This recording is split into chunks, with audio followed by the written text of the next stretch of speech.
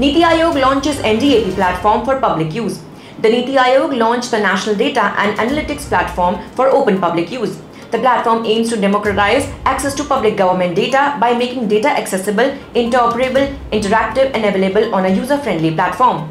Currently, NDAP hosts 203 datasets based on use cases and expert advice, interoperable with each other and easy to download and use. NDAP also has inbuilt tools to search, merge and visualize datasets.